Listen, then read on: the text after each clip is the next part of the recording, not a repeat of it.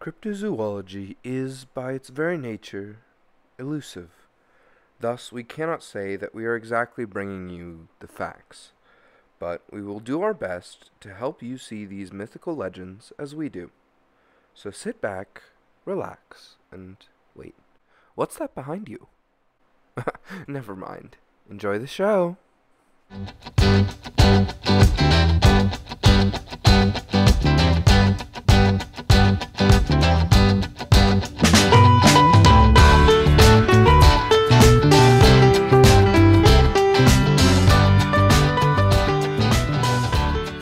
Hello and welcome back to Cryptids on Cryptids. This week, it is episode 15. Good lord. And what are we talking about?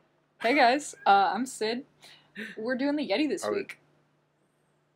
Oh, okay. Because you said good lord when I started to ask that question. So I was worried we were talking about the Lord, and I was like, I don't think that's a cryptid. No. I'm saying good lord to the fact that it's episode 15. I'm barely believing that. That's 15 weeks of this. Wow. That's a lot of weeks. That's a lot of weeks. How many weeks are in a year? Yeah. Anyway. I think 52 weeks is a year, so yeah. Good. We're not even close to a year. I know, but good lord, you know? Yeah, still good lord. Still good lord. Still good lord. Still what's up with this lord? No. We are talking about the Yeti, though, who might technically be a god, just a little bit. You want to get into it? Just a little bit. You want to get into it? Yeah, I would love to get into it. All right. For the listeners, for the people at home, I'm gonna make a quick disclaimer right here. We're doing the Yeti and not the abominable snowman. Those we're gonna treat as two different things, given the fact that the Yeti comes from Himalayan folklore. And the abominable snowman. And the abominable snowman comes from the Rudolph movie. Well, it's more specifically like a Western pop culture thing. So we will probably get to him in a future episode, but this one's specifically going to focus on the Yeti. Okay. Yes. So. Wait, was I right? Is the abominable snowman the one from the Rudolph movie? Yes, you are correct. The Elf Practice movie does have the abominable snowman in it. Yes. Which one is the one from Star Wars? I'm sorry, what? The big hairy thing from Star Wars that captures Luke. Chewbacca? And tries to rip. No. What are you What are you doing? On Hoth? On Hoth? Oh my god. Is that the Yeti? A Wampa? No, not the Wampa. It eats the Wampa, though. Oh my gosh. Are you No, Luke slays the Wampa. No, this thing kills Luke's Wampa, and then Han comes out on his Wampa to save Luke, and he kills his own Wampa. Oh my gosh. Then This thing got 50% of the Wampas. I got think it's nothing kind of for you, important. dude. You've successfully confused me. Alright, well, we'll move on. But we'll just say that maybe it's the Abominable Snowman, maybe it's the Yeti, and maybe it's some different Star Wars monster. However, the Yeti sort of having different names is a pretty common thread. I'd like to talk about the different names really quick before we get into the physical description. Simply because I feel like you can figure out what this thing looks like based on what I'm about to say. Also, deep apologies. I will be butchering these. The internet will not tell me how to pronounce them. I'm sorry. Okay. There's the Mish, which comes from man-bear. The Dzute, which translates roughly to cattle bear. The Migo, which translates to wild man. The Bunmanchi, which would do Nepali for jungle man. But that's used outside the Sherpa communities, where Yeti would be the more common name. The Kang Admi, which would be the snowman, and the Zuriren, which would also be the snowman. And the last one I'm going to mention is the Murka, which is another name for wild man. But I mentioned this one last because local legend states that anyone who sees this dies or is killed. Does that track with Yeti lore? Kind of. We'll get to that, but I do mention that because the statement That's kind of wild. Who sees one dies or is killed, but not mentioning that this thing is what's killing them, just does imply that if you see this, you'll go home and just get murdered. Yeah, maybe you'll get murdered. It's kind of like, okay, full disclosure, we talked about how this was like Final Destination in our first take, but we spent about 25 minutes talking about Pokemon, and so we decided to just cut it fresh. Don't bring it up. It's embarrassing. But it does kind of give those Final Destination vibes where, like, the end is coming and you can't avoid it. Yeah. Or maybe, like, the Grimm. Yeah. Grimm vibes. The Grimm, yeah. There's definitely, like, kind of a like, mystical element of, like, you are condemned once you look in its eyes. Yeah. Well, what do its eyes look like that they're condemning you? Hopefully they're beautiful. That is a good question. Because... Does he have luscious eyelashes and snow blue eyes? I don't think so. Oh no. I don't think so. So, okay. To sort of unravel the history of this thing, I feel like we should start with the fact that the Yeti was a part of pre-Buddhist beliefs of several Himalayan people. Specifically, the Lepcha people worshipped a glacier being as a god of the hunt, which is why I said he's possibly a god, with question marks. And that followers of the Bon religion once believed that the blood of the mirror god or the wild man had use in certain mystical ceremonies, and this being was specifically depicted as an ape-like creature who carries a large stone and makes as a weapon and makes a whistling whoosh swoosh sound. Do you think that's the sound of, like, the stone? Because you know, like, when you had those, like, plastic wiffle ball bats, they'd make that noise. When you throw them real quick? Yeah, or when you just swing them real hard. Yeah. Do you think the stone makes that noise, or do you think it's him? See, I'd like to think it may be, like, a sort of byproduct of the fact that this thing is supposed to be covered in hair. You get that sort of sound as it ruffles the hair, I guess. But it also is really funny to think of it like, again, it's mentioned, everyone who sees this thing dies or is killed, that he sees you and just immediately beams you with a rock. And all everybody else hears is the swoosh sound. Just beams you with a rock. Well, he's got this, like... filter. He is god of the hunt, so I imagine the aim is, like, top tier. Top tier, yeah. Oh, maybe it's like, you know those slings? Like the rock slings? They make that noise. Yeah. Maybe it's that. It could be. Maybe just, like, just beams you. Yeah, just real good. Just, like, whips it at you. You can't see the original whippets. No. No. Oh my god. Is this god ape man whipping you in the face with a rock? The prehistorical bonk filter. Good lord. Just imagine that. Imagine being out hunting and your friend is like, oh my god, I think I see him. And then they just immediately just rock. They get their shit rocked. It's like that video of the kid getting hit with a dodgeball where he, like, goes up into the air, like, when it hits him in the face. Yeah. Oh my gosh. Like that real-ass anime shit. Yeah. That's what I'm imagining. Oh my god.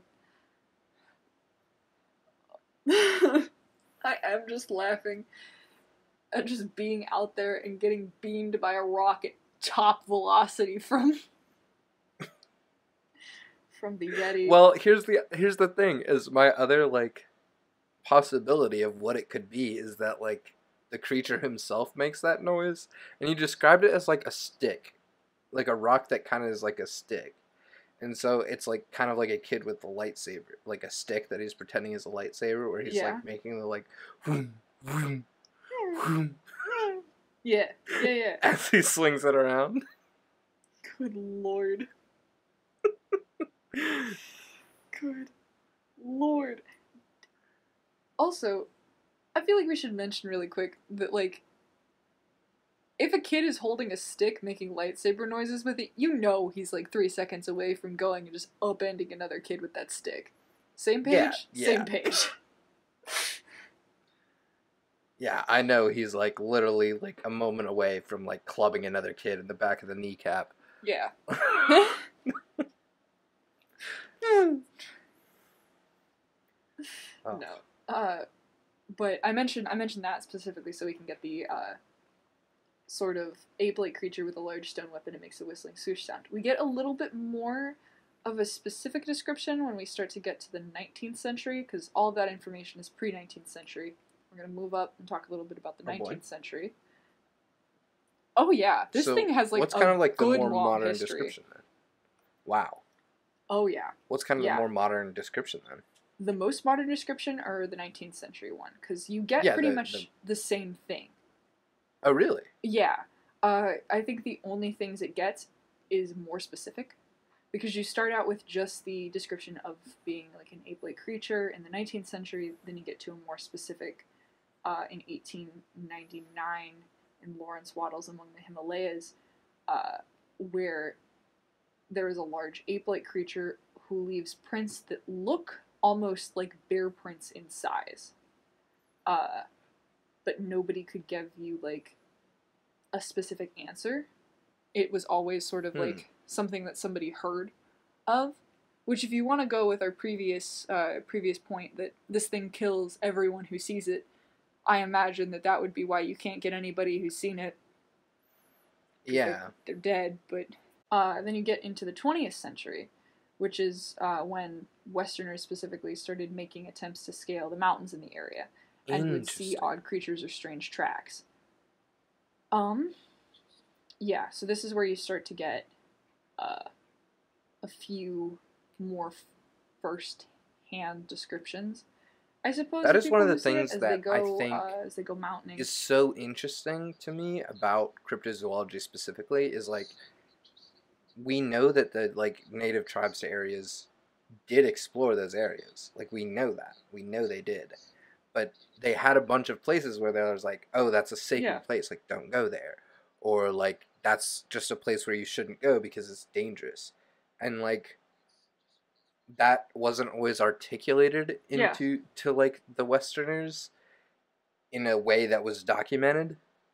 And so when that like Western exploration starts to happen, that's when like we get a lot of these sightings. Like we talked about like Squire Daniel, you know, the long hunter who would go out into the like quote unquote wilds and go for hunts for days at a time, you know, like those people were people that encountered these kinds of cryptids and these kind of monsters, which I think is really interesting, actually. I'm going to be honest.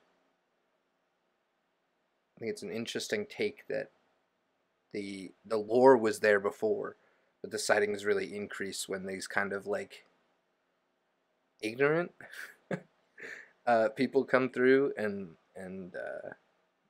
don't always heed the warnings. May be also that if you live in that area and you've grown up with people telling you that thing exists, to you it's more of a fact of life. That things just are the way that they are. But then when people come in for the first time and they see it and they're like, oh my god, what is that? And they're like, oh, like just don't fuck with it. And they fuck with it. And they're like, why did you do that? Don't fuck with it. Leave it alone. Hey, guys, we said don't go over there. And it's like, well, we wanted to go over there. Yeah, but we told said you don't go over there because that's where the snowman bear lives. Don't go over there. Like, we saw that happen with the lizard man. Yeah. As far as, like, people who kind of lived in the area were like, hey, don't. And then people did, and they were like, oh my god, it attacked my car. What did you think was gonna happen? Like, if people tell you not to go somewhere... it eats cars, guys. Hey, guys, we said it eats cars. Yeah. Don't. Interesting. The specific Yeti scalp that was found, or this alleged Yeti scalp, was brought to a Professor Frederick Wood Jones, an expert in human and comparative anatomy. So during the study, they bleached the hair, they cut it into sections, analyzed it microscopically, they did all these sort of things. Found out that these hairs were not actually from a scalp. Oh. Could not pinpoint what animal they were from. Oh. But said that the hair probably didn't come from a bear or, like, an ape. They said instead that it was from the shoulder of, like, a large hoofed animal. An undulate? I believe is the technical term. That's possible. I mean, yes, that is the technical term for that. But specifically, he just said it's a coarse-haired hooved animal and doesn't specify any more than that. So a yak. Some form of, I don't know. Yeah. I'm just thinking about something that would be maybe a donkey. Possible. I don't think horses do well with mountains. Consider also the Yeti has hooves. Maybe the Yeti just does have hooves. Maybe the Yeti has hooves. Or, like, you know how you get a lot of depictions of, like, the goatman or centaurs that have hooves on the bottom half? The Yeti has hooves on the top half. And that's why you get hair from the shoulder. He's got hooves on the top. Imagine that. He's got toes made for running, and then he's got hooves on the top half. Hooves on the top half. He's hoofing it. He's going fast. Hoofman, car door, hoof hand. Oh my god. That's the second week in a row that we've referenced that, and I think that's... Yeah, but it's good. Oh, it's good. But that's a possible option. You also get a few sightings. There's another one in the winter of 1940 where the path was blocked for hours on a couple of explorers by two bipedal animals that were doing seemingly nothing but just kind of shuffling around in the snow. They're playing in the snow. They're just vibing. Yeah, just vibing. They're just hanging out. Just like me. I'm just vibing right now. I got a lot of bread. Vibing. Hell yeah. I got bread in me. I got wine in me. It's a good time. You got cheese? I got cheese. Yeah, the cheese is not all in me. Where did it go? Well, some of it's still on the plate. Oh, that's a good point. I was like... I didn't eat a lot of the cheese because I'm lactose intolerant. A true mood. I don't know if we talked about this on the podcast earlier, but I am going to mention it now. That you, for dinner, went full medieval peasant and baked a tiny loaf of bread and had that with cheese and wine. And you explained this to me and then asked me what I had for dinner. And I had to look you in the face and say that I had 3 bowls of chips and Pocky. That seems a little less than ideal, I'll be honest. Yeah, but I went grocery shopping and I'm too lazy to cook. That is fair. You know what? That's fair. Like, I understand that I have a kitchen that's not even, like, 20 feet from where I'm sitting right now, but I am not going to go there and make anything. Because then I'll have dishes, and that'll suck. Yeah. I'd rather eat 3 bowls of chips. There's no dip, I just eat plain chips. Just plain chips? Sid. Yeah, I don't have dip with chips usually, because most of the dips have dairy in them. That's fair. And I can't have that. And I ate all my guacamole. I made guacamole, and I ate it all in, like, one sitting. Oh my god. It was 3 avocados worth of guacamole. It wasn't a super smart decision, but it was a decision. It's definitely something you did decide to do. Yeah, I did do that. But this is a lovely segue into talking really quickly about the fact that at one point, they did attempt to find out what the Yeti eats by analyzing its fecal matter. They found a parasite which they couldn't classify, and nothing else.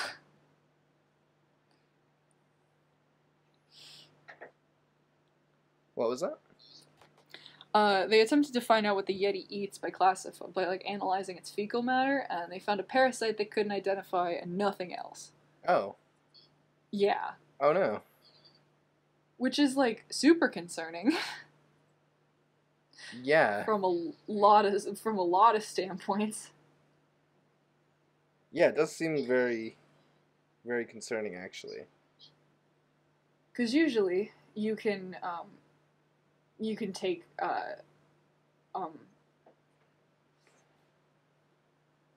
I suppose you can take like an animal's dander and attempt to find out what they've eaten by analyzing it, but they got nothing. It is also fitting to mention, I'm going to mention two things really quick, that the United States government thought that finding the Yeti was likely enough that they created a series of rules for American expeditions searching for it. Oh? Yeah. Wait, what are these rules? Do I need to know them before I try to fight the Yeti? Yeah. You do, actually, because you need a permit. Oh, you need a permit. Specifically for the Yeti. For the Nepalese government. You do not harm the Yeti except in self-defense, and to let the Nepalese government approve of any news reporting on the animal's discovery. Ah. Yeah. So, what I'm hearing... And this is because so many people were assholes. So many people were like me and went to go specifically fight this thing. Or they would desecrate... because the Yeti is a folklore creature, so it is considered to be a possible god of the hunt in certain cultures. So they have artifacts that would relate to the Yeti in monasteries and like temples, and people would go in and just attempt to take these to study them. Ah.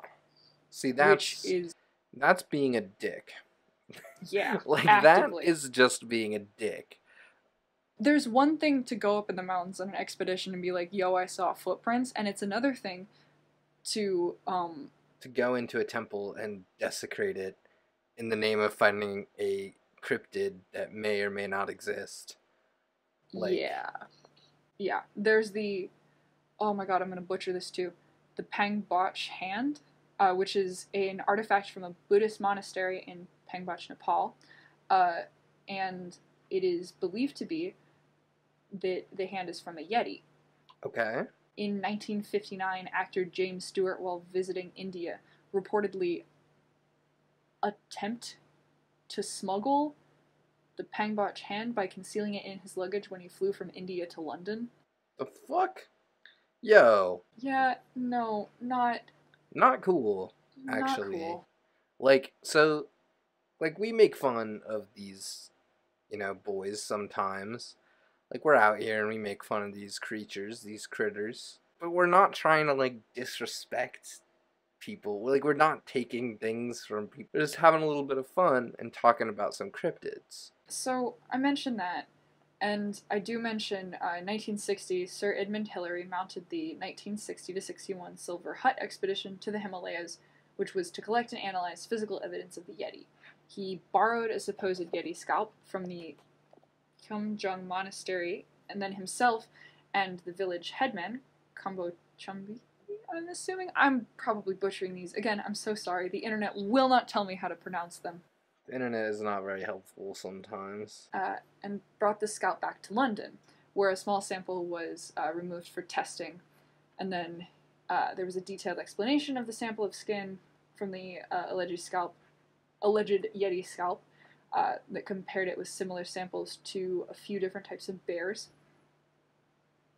And it was found that the sample was probably made from the skin of an animal closely resembling the Sero, but definitely not identical. Interesting. So, a Sero, the Himalayan Sero, is a goat antelope native to the eastern Himalayan region. So that is a cloven hooved animal. The fur would have been found on the shoulder of it. Okay. But if it's not similar, we do kind of have to look and consider that the Yeti may have hooves. Now, bear with me. Mm-hmm. Bear with me. This is not bird theory. They said it wasn't a bear. No. This is not bird theory, but it is going to be an interesting theory. Okay, hit me. Maybe it's related to these. What did you call them? The Seros? The Seros. Maybe it's related to them. Maybe it's one that just started standing up one day. It was like, hey, this works. Like, because you know, like, there are hooved animals that have, like, multiple toes. Yeah. Like, horses specifically do not, because their leg is just one big finger. But yes, a lot of other cloven animals do have multiple toes. Like, I know that pigs do, and, like, so it's possible that it could have evolved, like, actual, like, toes on its feet and that that kind would of explain resemble. Yeah. the smaller foot size as well, given the fact that cloven or like hooved animals have a hoof that is roughly the same size, if not a little bigger, than their leg. So if that creature has a 7 foot or 7 inch long, 4 inch across, sort of stump, I suppose that would imply that they would be taller, or that their leg would be 4 inches across at the bottom bit. Mm-hmm. Which would kind of track to something being roughly about 7 or 6 feet tall. Now, also, that does scare me a little bit, because that does imply that this thing can climb real fast. yeah, kind of like goats. Yeah. Like a goat. Yeah. Yeah. Well, here's another theory, Sid. And I will warn you, this one is bird theory. Because going off of this, maybe one of the reasons it lives in the mountains and can climb real good is because it's much like a lot of the kind of winged dinosaurs that we saw as predecessors to the pterodactyl and others, which couldn't fully um, like run and fly. Yeah. Some of them were big enough that they could just pretty much jump into flight, because they were like 30 feet tall. That is super terrifying. That is super terrifying. But this thing seems a little bit smaller, so maybe it needs to climb and jump. Yeah. Maybe. And maybe it's a bird.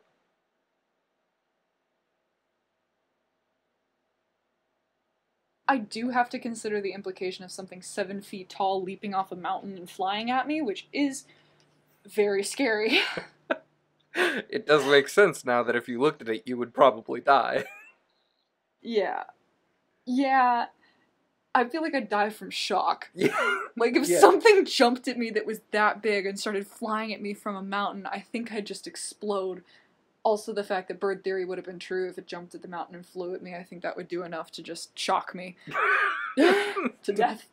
Now, I am gonna go back on myself a little bit here and say that I don't think bird theory is very likely for this creature, because there are a lot of references to it, like even holding like a stone or a weapon, specifically, like Yeah. as the god of the hunt, right?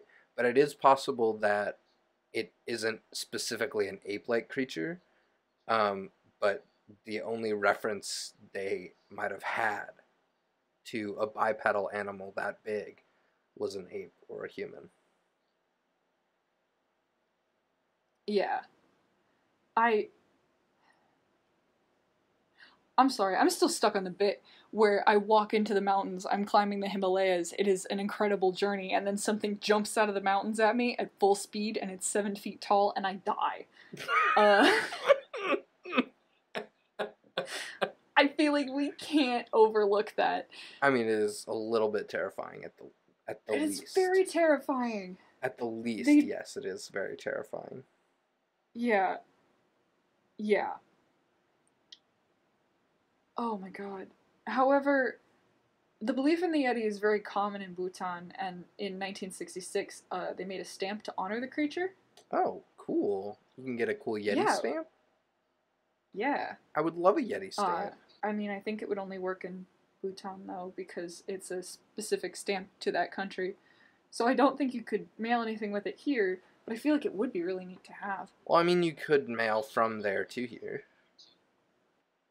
You could. Or you could just collect the stamp. Do you know that both of my parents used to collect stamps? Because I didn't until really? a couple days ago. And it baffles me. Like, of course they did. They're nerds. Of course they did.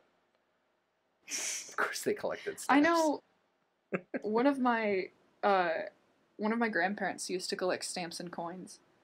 And I always thought that was so cool, and also I can't imagine collecting something where I know there's no way in hell I'm gonna be able to get all of it. Yes. Like I could buy every Pokemon card. I know that. Yeah. Like, there aren't billions of them. No, but there are thousands of stamps and thousands of coins, and they're all old and hard to find. And I feel like that would just...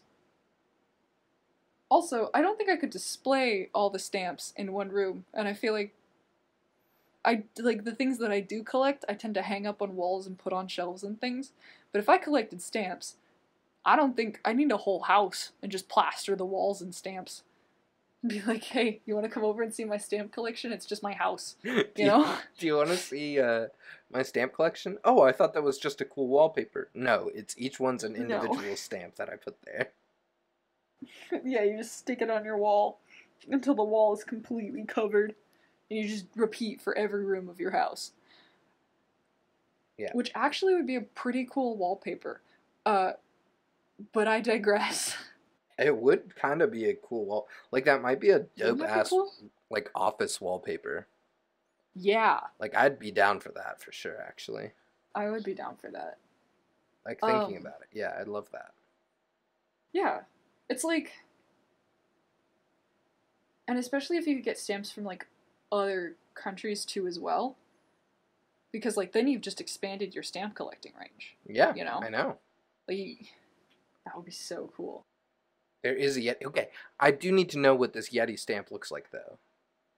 I will look it up for you really quick and see if I can find it. Ooh, yes. Because it's from 1966, so I don't... Oh my gosh, I think I found it! Oh, really? Yeah. There are different... I think there are different, like, different iterations, I suppose, so I don't know if this is the original. But it's super cool. It's a triangular stamp. Oh, whoa. Yeah, did you look it up? Yeah, I looked it up and I love it. It's so cool. Oh my gosh, hey, we could get one. There's one from Bhutan as well. Yeah. For the Abominable Snowman. That's so cool. I'm sure this is riveting in the audio medium in which it's super riveting. If you really want to see it, I'm going to tweet it out right now. Please go look it up. Please go look it up. Actually, go check our Twitter for it, because I'm going to tweet it out right now. Yeah, it's so cool. If you love nerdy cryptid shit being tweeted out while we're recording, definitely our Twitter is a place to go, @OnCryptids. We do not hesitate. I certainly do not. I'm like, this is a thing, I'm going to tweet it. And Sid sometimes tells me not to, but a lot of the time it just goes anyway. Oh my gosh. Okay. Do we have any sightings? Is something I really want to ask. We've been through most of the sightings. Really? As far as, like, most of them are footprints. Ah. Because a lot of the evidence is mostly, because this creature is technically folklore, a lot of the sightings you get are footprints or, like, artifacts that people have collected that are said to be from the creature. If we want to get to, like... So you get a lot of footprints, you get a lot of, like, possible scalps and possible dander. However... I can mention one thing in 1983. Himalayan conservationist Daniel C. Taylor and Himalayan natural historian Robert L. Fleming Jr. led a Yeti expedition into Nepal's Barun Valley, discovered similar Yeti-like footprints, hominid appearing with a bipedal gait, intriguing large nests in trees, and vivid reports from local villagers of 2 bears and that were, like, 2 different bear species. One of which was, or it was believed to be two different bear species. There's a tree bear, which is smaller and reclusive, weighing about 150 pounds, and a ground bear, which was aggressive and pushing 400 pounds. Oh. Big lad. So, yeah. They found out that these are both bears that come from the same species, the Asiatic black bear, which have no morphological difference. Even though there's like a 250-pound difference. Wow. In between them in weight. Jeez. So, the Yeti could be a large bear. Could be. Could be a large bear. Maybe it is a large bear. Because this would be the point in which we'd get into sightings, but most of the sightings we have are either footprints or artifacts that people have collected. Yeah. And that are believed to be from the creature, given the fact that it had a position as being a possible god of the hunt. You know? Yeah. Like, you don't really see gods just kind of walking around, I suppose. I guess that's not quite a common sight. For sure. No. It's kind of a thing with the, like, Greek and Roman gods, though. Well, yes, but they also believed that the gods lived on a very climbable hill and no one thought to check. That is true. That is true. Yeah. Yeah. Like, it's just such a cool creature in, like, every aspect. The snow part? Because there's...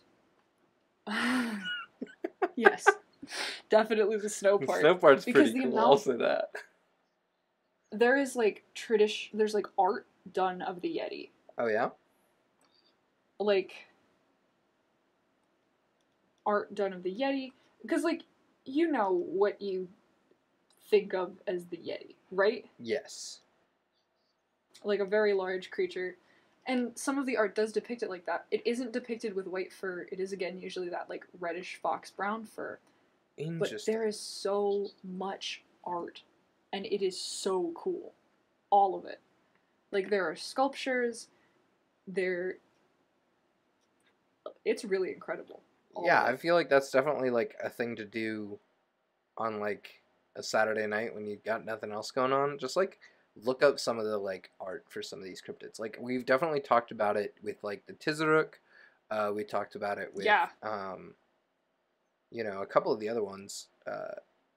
But there is so much incredible art, like, especially with things that really originate from these, like, folk tales, right?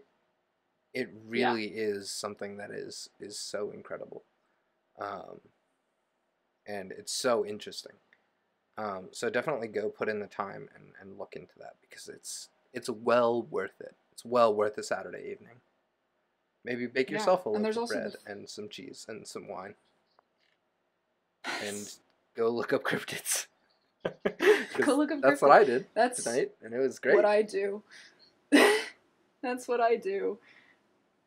But, like, especially because we're probably going to be, in the future, getting into cryptids that may not necessarily have a lot of sightings. It is really cool to have a portion of the show where we can just kind of go and explore certain elements of, like, where they came from and, like, the stories behind them. Yeah. And with creatures like this who maybe don't have a whole lot of sightings, but instead have an incredibly rich and intricate history with fantastic art. It's so cool. Like, this is my shit. I love this. I don't know if it comes across, but, like, I do really like the Yeti as a creature. And, like, I took a folklore class last semester, and we did have an entire subunit on the Yeti and all of the different stories in it. And it's incredible. So if you guys do find yourself with a chance of, like, taking a little bit of a deeper dive, I would highly recommend that you do so. Yeah. It is well worth Definitely. it. It's so cool. There's a lot of stuff that we don't have time to talk about in, like, an hour-long show. Like, we're already hitting, like, 50 minutes right now. And we don't always have time to talk about everything. But, like, there's definitely so much that that we like, that is just such incredible stories and such incredible history, that oftentimes doesn't get looked into by like your normal history class, especially here in the U.S., where we're both from. Like, you know, we don't get to go into this kind of like this, I guess, native history as well is something we oftentimes gloss over in our education. Well, and there's also the fact that folklore tends to be pushed a little bit to the wayside when it comes to doing history, because a lot of times people only want to hear about the facts. Folklore is an entirely separate genre of study that is incredibly intricate and nuanced, and not what you'd think it would be, too. Because a lot of times when people think of folklore, they have a very specific, I think more Germanic view of folklore. But if you really, really get into it and look, there are so many interpretations and so much, like, just cool shit that you can learn just by exploring. There's a very Germanic take on folklore, and that is because there were two German brothers who decided they were going to go and they were going to grab every single German folk tale that they could find and consolidate it into one big book. And they did this for the Grimm brothers, isn't it? Yep. They did this for I took that class. nationalism, and that's about it. It really helped consolidate like the German identity, though. So, or the Western identity in total. Like in fairness, it's really had a big effect on the Western identity. I mean, long story short, y'all, go explore folklore. Yeah. Go learn something. It's definitely we hope you learn something new here. We're here to talk about that kind of stuff every week here, every Tuesday, on YouTube, iTunes, and Spotify. And that might have been the cleanest segue I've ever made into our post credits. God bless. Don't fuck it up. We gotta keep going. Wait. Keep going. We can do this. So yeah, if you really enjoyed this, go follow us on Twitter. We mentioned a little bit earlier at OnCryptids on Twitter. We tweet when our episodes go live. We tweet random facts about cryptids. We tweet just random things that You tweeted a desire to love cryptids earlier. Yes, I did. I love all cryptids. They're so good. They are. And we also tweet when we go live on our streams, which happen every Thursday, 8:30 to 10:30, on our Twitch channel, the Midcast. We also stream, or you specifically stream on Saturdays, I think. Yep. For Overwatch, also 8:30 to 10:30. I'm working on getting that changed, but right now it is 8 to 10. I'm gonna try and push it to be a little bit of an earlier time, so that we have more time together. If you guys want to hang out, yeah. But yeah, so it's a blast. We really enjoy hanging out with you guys when we do the Twitch. It's really fun to see how this community is coming together. And we would love to see you guys all there. Again, that is twitch.tv/themidcast, and mid is spelled MYD. So yeah, we want to thank everyone who came out last week, and we look forward to seeing you again this week. Is there anything else, Sid? No, I think that just about covers it. We hope you guys learned something this week, and we really appreciate all your continued support on the show and everything we do. Thank you guys so much for listening and hanging out with us. Definitely go look up the Yeti and the folklore if you've got the chance. And definitely do. We'll see y'all in the woods. Yeah. We'll see y'all in the woods.